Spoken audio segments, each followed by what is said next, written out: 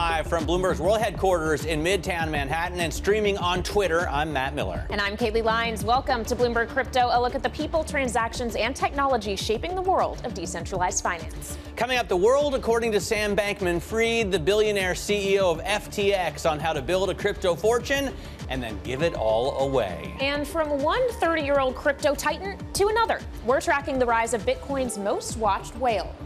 Plus, we're going to speak with Jaime Leverton, the CEO of Canadian Bitcoin miner Hut8. She'll talk strategy as costs rise and prices swing.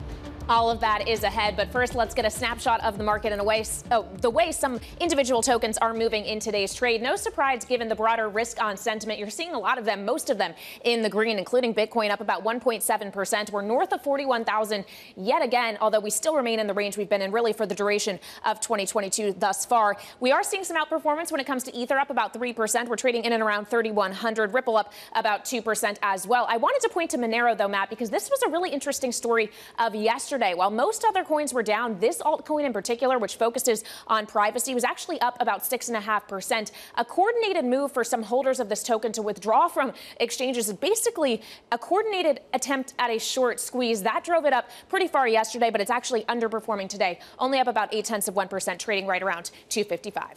All right, very important to watch those coordinations and correlations. This chart that I have is really interesting because about 10 years ago, I asked an assistant treasury secretary if he thought Bitcoin was a commodity or a currency. He said commodity. I'm looking at correlations between cryptocurrencies and the commodities index, and we can see that it's actually at the lowest level that it has been in recent years. So right now, Bitcoin is really trading at a high correlation more with tech stocks and the NASDAQ 100. The crypto community remains undeterred, keeping its faith in the resilience in the space. The ecosystem that's being built around crypto. Incredible growth in this whole sector. Nothing short of amazing. So much momentum happening right now. Adoption is huge. Investment capital and growth capital. A focus on real use cases, on real adoption. Continue to drive the incredible growth and adoption. The evolution of the protocols. Tremendous progress in the regulatory environment. It's a great moment for Bitcoin. The crypto economy is quite resilient. From Bitcoin bulls to Bitcoin's most watched whale, today's big take story takes a closer look at one of the most influential and the most controversial figures in crypto. Shonali Basak has the story. Shonali? Billions of dollars at play here, Matt. We're going to talk about Do Kwon, who went from being a little-known startup founder of Terraform Labs, which powers the Terra blockchain, to one of the biggest whales in Bitcoin. This year, a group that was led by Kwon bought over $1.5 billion in Bitcoin, and there's a pledge to purchase as much as $10 billion worth of the token to help prop up the Terra blockchain and its stablecoin. Now, Kwon's big moves have really polarized the world of crypto. And on one side, you've got legions of fans and deep-pocketed crypto backers like Coinbase Ventures, Galaxy Digital of Mike Novogratz, and Pantera Capital. And these so-called lunatics, a nod to the Luna token. Remember, Mike Novogratz himself has that Luna tattoo. They're working towards the ultimate goal of creating a digital cash that can bypass banks, payment processors, and all of their fees and regulations. But let's look at the other side, because there are critics who say that Do Kwon is doomed to fail, and some launch accusations of a Ponzi scheme.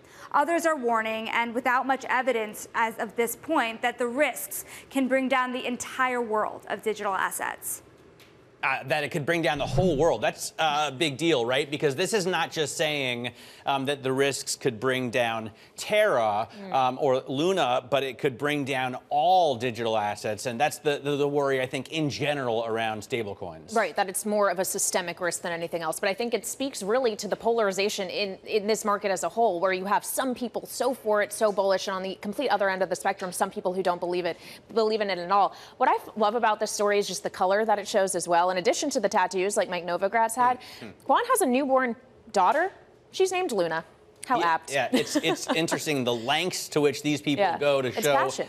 Their dedication. And Shonali, I also think it's interesting that You know, this is about an interesting and delicate dance because on the one hand, you're trying to create a cryptocurrency that is not beholden to any government, that doesn't allow for any kind of censorship. On the other hand, those who are pushing for regulation probably don't want to stick their necks out that far when we're in the middle of the Russian war in Ukraine. In any case, we'll talk more about that a little bit later. I'll ask Sam Bankman-Fried what he thinks about the lunatics. He joins us later on in the program, as well as the CEO of Hut 8, Jaime Leverton.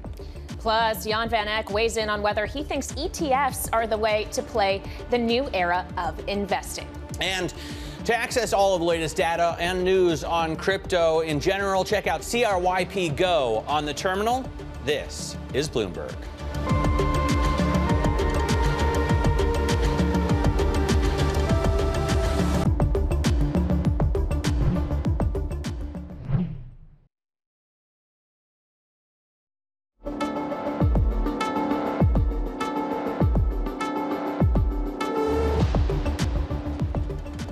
This is Bloomberg Crypto. I'm Matt Miller with Kaylee Lyons. Joining us now is Sam Bankman-Fried, founder and CEO of FTX. Sam was profiled in a recent Big Take on how he plans to give away his fortune. And it was a fascinating story. Sam, I have to first ask, are you playing a video game right now?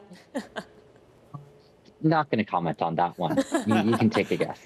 All right. Well, that's cool. I'm actually configuring a truck as we speak. But I wanted to hear your views on this Luna debate, because I think it's so fascinating that there's a community that wants to bring crypto almost back to its roots, right? You want to have an uncensored, untouchable by government currency so that, you know, one person can't just turn off another person's money for whatever arbitrary reason. Are you in the camp that's for it or against it? So, I mean, I think that there are a lot of interesting things going on there. I think, you know, one of them, you know, always to keep in mind when you think about governmental control, right, is there's a lot of governments in the world.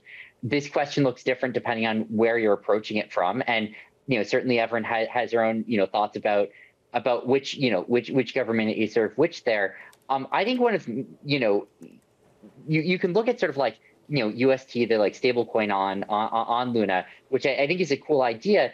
It's, you know, fundamentally when you ultimately look at the controls in place, you still have controls on the cashing in and the cashing out in the same way that you do, you know, with any other cryptocurrency. And, you know, frankly, you also still have, you know, with UST, interestingly, you know, you still have all of the exchange AML KYC controls. So in many ways, I actually think from an, you know, ultimately from an AML KYC perspective, that there are a lot of similarities between it and, you know, and other cryptocurrencies.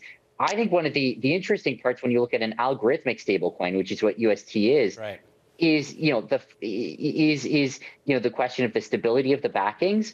And the decentralization of them. And I think that has lots of, you know, interesting, important implications for market, you know, stability. We actually have a viewer who writes in, Sam, with a question asking if you think the market hasn't fully priced in the possibility of a stable coin like Tether failing.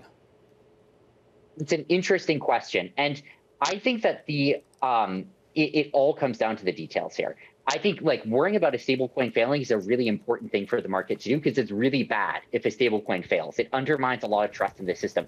As it turns out right now, I think that the major USD-backed stablecoins, including Tether, are very unlikely to fail. I think that as it turns out right now, you know, we've seen them go through pretty, you know, extreme periods. They are all generally backed. I don't want to make claims that they're backed perfectly or perfectly transparent around it, but I think they're much more backed than they are unbacked. And so from some perspectives, I think things are in an okay state. But you know, that need not be true going forward necessarily. Like this is going to be an ongoing concern. Yeah. And that's one of the reasons that it would make a lot of sense to have mandated audits of stablecoins. Yeah, and we know that stablecoins have gotten a lot of attention from regulators. And on the subject of regulation, Sam, you have been pushing for the CFTC to have a greater role, a greater hand in that. Can you just shed some light for us on what exactly the proposals you are discussing with the CFTC are, what you're hoping to accomplish, and whether that will go beyond crypto into other asset classes like equities, commodities trading? So for now, just talking about crypto on that perspective, I think there are really interesting questions on other topics. I think that we're not particularly close to being ready to address some of those. But I think that like on the crypto side, what are the core pieces of it? The CFTC is already the regulator for Bitcoin futures, for Ethereum futures, for digital asset commodity futures contracts, the same way it is for other commodity futures contracts. One piece of what we've been looking at has been basically, the sort of market structure that you see with cryptocurrency exchanges today has some differences from what you see with traditional commodities venues. And the biggest ones there, first of all, is that the collateral for a futures position on FTX International today is held with FTX. So if you want to put on a Bitcoin futures position, the first thing you have to do is deposit funds to FTX as collateral. The clearinghouse holds all that collateral and has real-time 24/7 monitoring of it and deleveraging if positions start going under. The traditional setup for other commodities platforms in general is instead that there's a series of intermediaries that hold that collateral and or at least that have agreements around that collateral. It's not always clear if they necessarily hold all of that collateral. And it's not transparent to most people what's going on there. And you saw this playing out with the LME nickel contracts where, by the time they'd had time to dive into what had happened, in fact, someone was like $8 billion underwater and everyone else, looks like they might get stuck bailing them out. All right, well, Sam, obviously whatever regulation is put into place won't just affect FTX. How could your plans change the way that more traditional Wall Street firms operate and trade? So, I mean, one of the big things is I think that it may provide a pathway for them to get involved in digital assets. That's frankly something I'm excited about here. I think a lot of them have been waiting for, clear federal oversight of the space to get involved. I think that there are really interesting applications to other asset classes. Now, you have to be careful when you do that because you have to look at what do existing settlement cycles look like in traditional agricultural commodities. How would that interface with a system like this? I think it's an interesting question. I think it's one that needs more thought. And certainly, we would be looking to start just with doing this for digital assets. But I do think that it would be really interesting to do a deep dive with the CFTC and crucially with the core market participants in those areas about how this could interface with that. I think when you look at things like treasuries, right? I think tokenized treasuries could be really interesting. I think it could provide transparency and real-time settlement of them, getting rid of this sort of like T0, T1, T2 system that we have for various asset classes, right? With securities where it takes 2 days to settle a trade and there's sort of like some amount of uncertainty and risk and exposure during those 2 days. I think it would be really cool to see real-time margining, real-time risk, and real-time settlement, based on tokens of those. So I think there are really interesting applications to a pretty wide variety of assets. Although a fat finger would be a big problem in that case, right, Sam? I mean, so many people have learned the hard way. What's the cash transfer service? Zelle has been really useful for scammers and stealing money from people that can never get it back. Yeah, it's interesting, but the truth is that there's exposures in both cases. And if you ask, like, what type of fraud does FTX see users attempting to perpetrate the most? Like, what is the most frequent, a fraudulent attempt on FTX? It's not using cryptocurrencies. By far, the most common is using credit cards and ACH transfers. And the reason is just typical chargeback. It takes months for those to fully settle. And so you see people coming in, buying assets with them, and then attempting to cancel the payment after having already bought something with it, and certainly not returning the other side of it, right? This is a huge problem that lots of businesses face, and it's a nightmare to try and resolve. And it's a consequence of the largely delayed settlement that we as a platform have to choose between, do we wait a month to credit people their funds? Like, that would be ridiculous. But of course, because we don't do that, we have to try and figure out who is a fraudulent user and who is not, which is not an easy question either. Okay, Sam, I want to pivot to another story we've been carefully following at Bloomberg for the last couple of weeks, and I know you've been following it too. Elon Musk's bid for Twitter. We just had a headline crossing from the New York Post that he's willing to invest $10 to $15 billion of his own cash for Twitter. Whether or not he eventually succeeds, you have proposed a decentralized model for Twitter. Can you just walk us through that and how you think it will be beneficial to the company? Absolutely. I think this would be a really, really interesting and important innovation in social networks. Obviously, we'd have to see how it actually played out, but here's the core of it. Right now, one of the big problems with social media is there's lots of platforms, and all of the platforms are completely independent of each other. There's no ability to see a tweet on Facebook. If you message someone on Facebook, even WhatsApp can't read it, and that's even the same company. And so it's this, really messy system where there are, there's no interoperability between different platforms. And there's a second problem that you have here is around basically moderation, right? Like, what is the moderation policy for basically all of social media right now? It's like 3 guys, right? It's the people who run 3 companies who choose what does and doesn't get censored. And we've seen that is a broken model, right? We saw social media choose not to censor misinformation in 2016 and get absolutely roasted for that decision. And then we saw them choose to censor in 2020 and get roasted for that decision. And so here's the core of what I think would be really exciting, would be that you take a blockchain, you put the actual underlying messages directly on the blockchain. And what that means is that any platform, in theory, could access those same sets of messages. And so whether you're using, Facebook, Twitter, or whatever this sort of platform is, they're all drawing on all of the messages. They can all write to this blockchain. They can all read from it. What they are is different interfaces, effectively, living in this same universe. And one of the cool things that falls out of that is, first of all, you have interoperability between platforms, which solves a lot of these network problems and allows for more competition because it means new people can enter this space without being miles behind in terms of user base growth.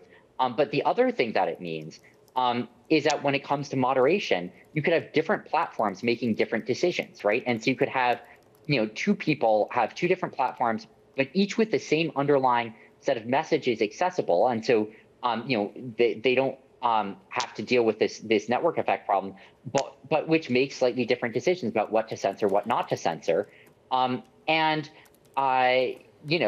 that can at least give some consumer choice here. It can at least give people, options. Sam, I think it's a fascinating idea. And I also had seen CZ tweet about it on the Elon Musk Twitter announcement day. I'm just wondering, have you talked to Elon about this? No, I have not talked directly to Elon about this, but I would be excited to. I have had some conversations with people who are investigating this. I think they're really cool ideas, and I would be really excited to be potentially involved in something here. Whether you're looking at thinking, I think the biggest thing would be thinking about how blockchain could be applied here. Maybe as a test case first. I'd be excited to help on the designing and building of it, and potentially helping to manage a network that was looking to do this. All right, well, maybe we can facilitate that conversation. I want to facilitate another one right now and bring Jaime Leverton into the conversation. She is the CEO of Hut 8 Mining. Jaime, I was going to ask Sam, and I also want to ask you, there's so much talk about the possibility of a crypto winter, a multi-year crypto winter. Are you worried about that? I think the possibility is remote, just based on the continued acceleration we're seeing of adoption, skeptics now becoming proponents, the backdrop of the inflationary environment. I personally don't see it. That said, I run a publicly traded Bitcoin mining company, and so we need to prepare for all cycles. And one of the things that we've done to do that is to build a more diversified strategy. Well, to your point on being publicly traded, the miners in particular, Hut 8 being one of them, have had a pretty rough go of it so far this year. There's a lot of concern out there about margin pressures in particular because you need energy in order to mine, and yet energy costs have been surging. How worried are you about your margins and surging costs in order to do what you do? Yeah, I mean, we're one of the lucky ones in that we've been around. This is our third cycle, so we were born in a bull market. We survived a bear market. We were thriving in this most recent market. We'll decide what it ends up being. And so for us, we've already have scaled operations. We work well with our local communities. We're building a third site that actually gives us a fixed rate of power, so it reduces our exposure there. One thing people don't often know about mining equipment is you can dial up how much power it uses and the output. So there is some protection built in from the hardware directly, but we're still margins. I'm not sure if you saw our last quarterly financials. Margins continue to be very strong, and we don't see pressure for a fully scaled business coming in the short term. Although for the smaller miners in the space that may have paid peak market prices for the hardware last year that might not have the kind of built-out scale, they could definitely be under pressure sooner rather than later if this continues. Really interesting. And Sam, I want to bring you back in as well if you've been listening. To Matt's point on the crypto winter, a lot of the action we have seen in high-risk assets, cryptocurrencies being among them, has been driven in part by abundant liquidity. That is now an environment that's changing. Fiscal stimulus is no longer what it once was a few years ago. And I'm wondering how you are expecting that to influence volumes on FTX in particular. So, I mean, look, it's going to happen, right? Like, it's clearly going to impact the business. And, you've already seen a market. I mean, we've, generally been growing in market share, but you've seen a market-wide decline in volumes to some extent, driven in large part by monetary policy and by, expectations of future inflation effectively. That all being said, I think something that's important to keep in mind here, is that this is a pretty different situation than what we were looking at in 2018, 2019, right? If in 2018 you had a massive shock to the system, that would have been way worse because it was a way less developed ecosystem. There's way less capital backing it. There's way less institutional buy-in, and that just increased the risk from a lot of perspectives. And so I think that it is in a much more stable general position today than it was in a few years ago, which is going to help backstop it. The other thing I'll say on the monetary policy side, I do think it's very important, but it's also worth remembering that, in theory, in an efficient market, you see the impact of that all front-loaded, right? It's not like every time that there is a rate hike, you expect to see a massive market change because of that. In theory, markets should already have anticipated, future rate hikes, and market conditions should already reflect what that is, and it should just be surprising announcements that cause price moves, for instance. I don't want to say we're in a perfectly efficient market, but I think that over the last few months, we've already realized a lot of what people's best guess is about the medium-term impact of monetary policy.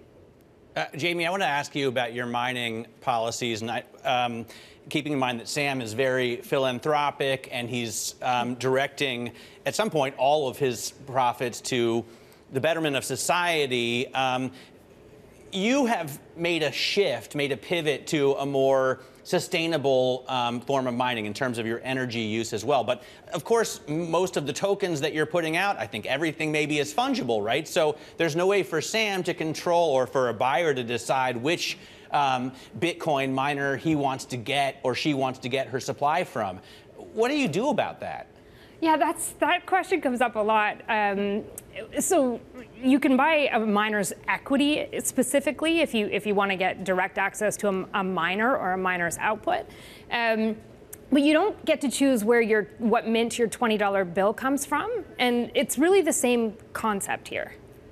Interesting. We actually just had a viewer writing in about what happens to everything that you're investing in these mining machines when eventually the last Bitcoin is mined, is the question from the viewer. We're talking limited quantities. In the year 2140, we will all be dead. But the real, well, like I don't know. Question from 10 years ago. The miners don't just mint new coins, to use that phrase. They also are responsible for processing all of the transactions on the network. And so a component of a miner's revenue comes from transaction fees. So in the year 2140.01, a miner's revenue will be entirely from the transaction fees responsible for processing everything that happens on the network and keeping the network secure. I think people maybe don't understand that miners are responsible for the security of the entire Bitcoin blockchain, and we play an absolutely crucial role in keeping the ecosystem healthy. I think a lot of people are cynical and think that somehow miners are going to create a fork that allows them to keep providing more supply, but that's a conversation for another time. Sam Bankman-Fried, thank you so much for joining us. Jaime Leverton of HUD 8 Mining.